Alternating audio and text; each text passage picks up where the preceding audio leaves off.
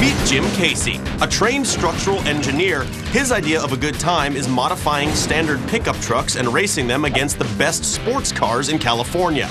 I race full-size trucks and I develop products for racing. I just decided, you know, I can take a truck and beat guys with their sports cars. I would buy Detroit's best sport truck and then go through all of the systems in the vehicle and just creatively modify them so that I could be competitive, frankly, with the best sports cars on the track.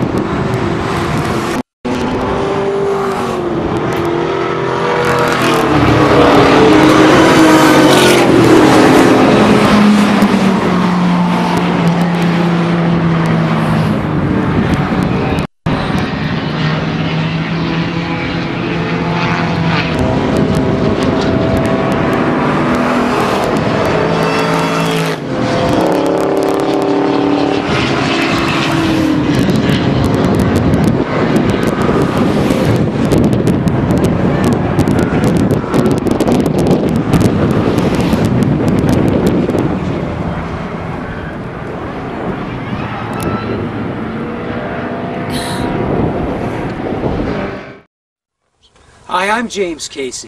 What I have in back of me is the world's toughest truck, the 2005 Guinness Book of World Records world's fastest truck, the Dodge Viper truck. That's right, the same Viper name that's in the Dodge supercar. And under the hood, the same tough drivetrain. It's got the same all-aluminum V10, 505 horsepower. And it's pushing through the same 6-speed manual transmission that's in the Viper supercar. There's also massive disc brakes all the way around to stop this beast. 14-inch rotors up front with huge 4-piston calipers.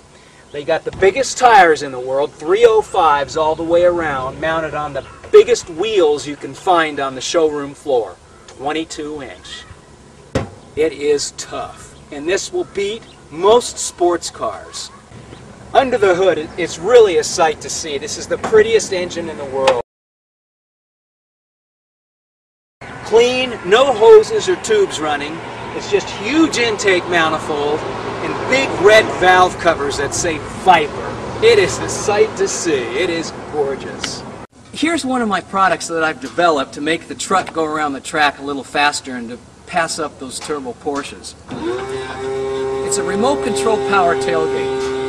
And it's my invention, it's my patent, but the coolest feature about this, it will automatically open up into a sport position on the freeway and improve the aerodynamics.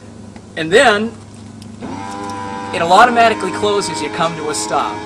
It's a cowboy's, a poor man's Porsche Carrera wing is what I call it. It's very cool. So I use that also racing the vehicle, racing the truck. On the high-speed banks of Fontana, I'm I'm going 150 miles an hour, and I'm really looking for the rear end stability because the back of the trucks are light.